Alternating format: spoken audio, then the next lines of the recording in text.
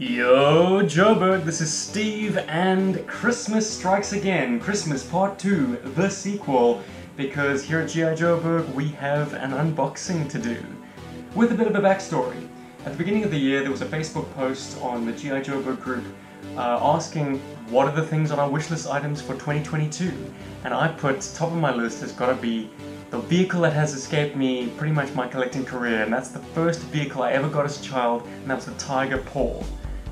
Enter Chris Miwa of Chasing 80s Toys. Link to his channel is in the description below. Check it out, it's awesome. Chris got a hold of me on the DMs and said, Steve, I got you, buddy. But the package he sent is a little bit too generous for one small Tiger Paw, so it's got me wondering, like, either he's filled this with rocks or, I don't know, bits of plastic sprue or something, just to keep the weight up, or he's got some other goodies in there which warrant a surprise unboxing video. So let's go through this together, shall we? Zing! Alright, I'm gonna try and keep this quick because I'm supposed to be looking after the kid right now.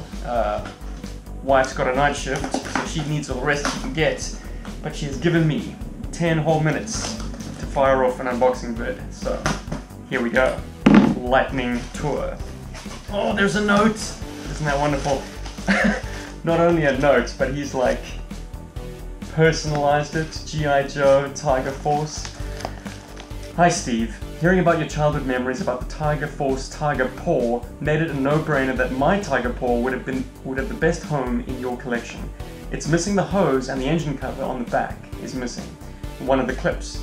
The engine cover on the back is missing one of the clips, but I hope you will enjoy it. Dude, of course. Consider it a gift from a friend as a thanks for all the cool footage you, Paul, and Rob put out there.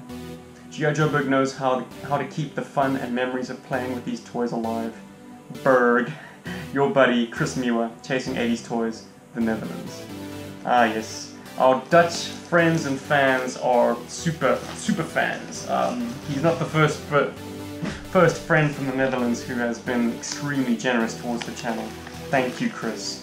Oh my word, we're off to a flying start already. Look at that. That is gorgeous. This deserves a review all of its own. Oh my word. I don't know what you're seeing on the back, but what I'm seeing on the front is... oh, it just gets better and better. Okay, this is beautiful. Promotional material from Europe, and particularly the Benelux countries, is top-notch. Anyone who's seen our Benelux catalog reviews knows this to be true, so this is huge. Wow, thank you, Chris. And there's more. Hey, they know how to sell a toy, that's for damn sure. I mean, they've taken panels from special missions. That's Showdown. Oh my word, it's a comic on the one hand and a cross-sell on the other. That's incredible. Oh, Rattler gets a spread, the Tomahawk gets a spread, interspersed with comic book panels. Oh, man. Like I said, this is how it's done. We are going to have to review this. This is beautiful. But let's get into the plastic, because I know that's what you're all here for. That's certainly what I'm here for. No ways! Stroopwafels. 12 sticks. Great. Sorry, Major Storm just took a dirt nap, but we'll rejuvenate him with some of these waffles. Fantastic, man.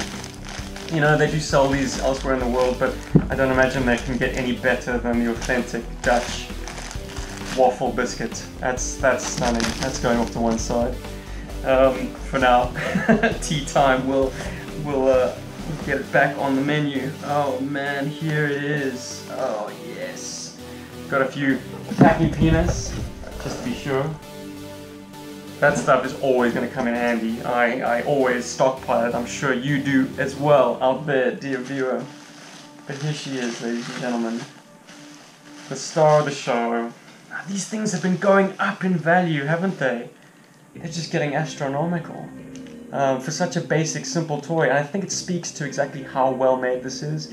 Firstly, you know, the base mold, the ferret, is terrific, and secondly, the Tiger Force livery works so well on an ATV. Like, this is just sublime. It's so compact, it's so aesthetically pleasing. And the decaling, while loud, the paint design, while quite loud, is nonetheless like just part of its appeal. You can imagine this being either civilian or just like a really aggressive GI Joe vehicle. It's almost like the Ferret was meant to be a Joe vehicle because of how conventional it is. And this is your opportunity to cast it as such. Takes me back. My earliest memory of this was playing with it with Charbroil as the operator. And I was watching the Flash TV series on TV at the time. And I was just rampaging this thing all around the living room. Yeah, good times, man. Anyways, I'm stuck in nostalgia. Expect to see more footage of this shortly. In fact, I might even take it out into the garden for a few maneuvers right now. Stay tuned. For right now, I gotta relieve the wife. Thanks for watching, Joburgers, and remember to check out Chris's channel. Link in the description below. Yo, Joe! Berg. So, the Tiger Paw. Such an enduring recast, primarily because the base vehicle was so good. Rubber tires, a gimmick that links the steering to the machine gun pivot, the removable cover for weapon storage, all the hallmarks of the early era of GI Joe made available to late adopters like myself. Plus an absolutely banging color scheme. Quads are loud and aggressive. I have no problems with a paint scheme to match. Tiger Force Jinx is one of the only 2 Tiger Force figures I have here with me in Australia, and she's the natural choice as a driver because her gummy post-2000s fingers can fit on the thick handlebars. They are thumb breakers, make no mistake, but it would be an even bigger shame if they were thinner and therefore fragile pieces in danger of always breaking themselves. The Tiger Paw and me, reunited after 31 years. Expect to see some more of her on the channel, but for now, it's enough to say I'm a happy boy. Thank you, Chris.